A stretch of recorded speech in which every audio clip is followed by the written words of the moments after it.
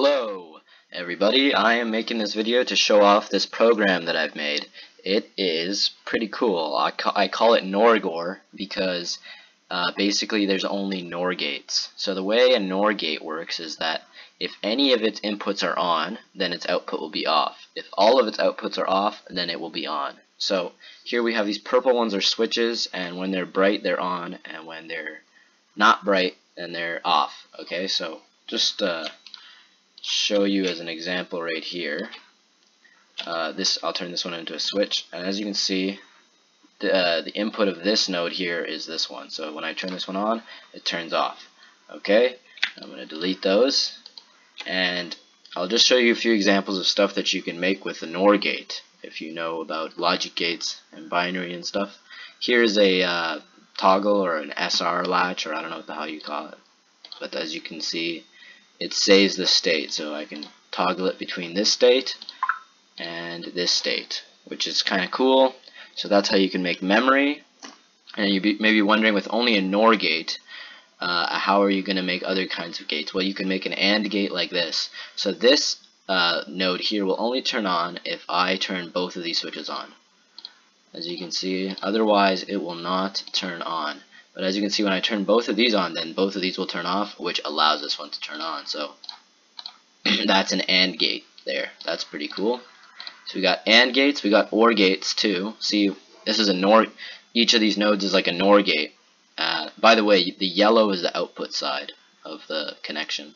So as you can see, this is an OR gate. If either or one of its inputs is on, then this one turns on. So on, and also if both of them are on, then the AND gate turns on and the OR gate turns on. Now, how could you make an XOR gate? Well, it's quite easy. I just have to connect this one to this. By the way, this is basically inspired by Minecraft Redstone. With the torches and stuff like that, you can effectively do the same thing in Minecraft. But this is supposed to be like a nice version of Minecraft Redstone. So, except it's not 3D, which I guess you could say is a problem. So as you can see, this is an XOR gate. This one turns on if only one of its inputs are on. So if this one's on, it's on. This one's on, it's on. But if both of them are on, it's off.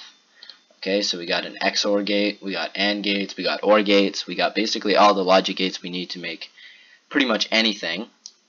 You can also send out, I'm going to use Minecraft Redstone lingo, but basically 1 tick pulses. So the way that this thing works is that basically updates all of the nodes based on their connections every frame. So you can kind of get cascading motions where if you have several in a row, like, oh, what am I doing? Here. You use shift to make connections. You just hold shift and you drag in between them. You can sort of see, I'm going to turn this one into a switch. It kind of cascades down. By the way, it's going pretty slow, right? I've made it so it's like 10 frames a second, but it can go much faster than that.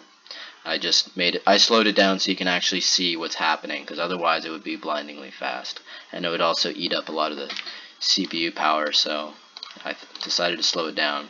I think 60 frames a second would be good too, but at 60 frames a second you still can't really see what's going on.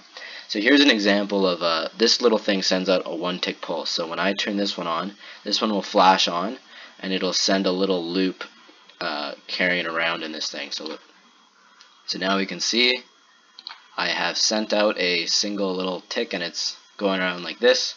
So I can now use this little circuit thing here to make a flashing node. So I don't know, I can use this as a clock if I was trying to make a computer. And so what kind of stuff you can make with this? I've already made a full adder.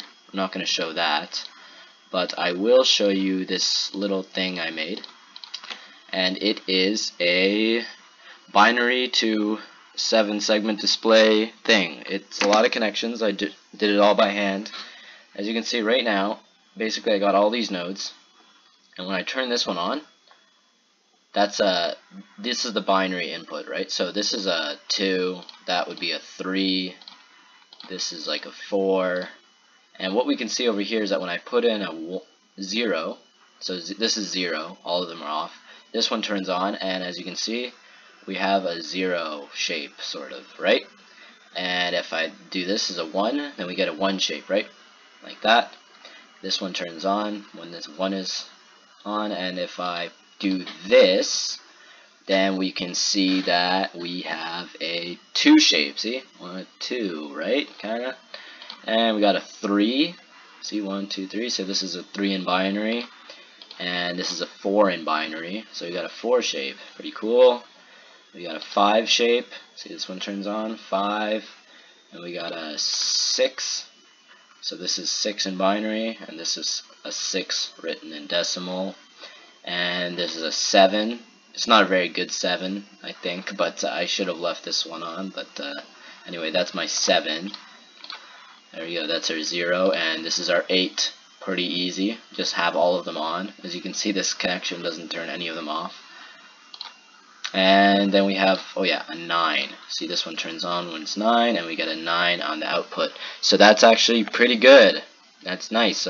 We get this, and you can make a binary adder. You need to use XOR gates to make one of those. So I don't know, maybe I'll try and construct one really quick. Nah, I won't do that. But you basically get the idea here. You're supposed to be able to make anything you can make with Redstone. You can make with my program, and theoretically you can run it as fast as you like. Whereas opposed to Minecraft, it runs at a maximum rate of 20 ticks per second, right? Whereas mine can go like much faster because it's not doing anything else like it is in Minecraft. So here's my program.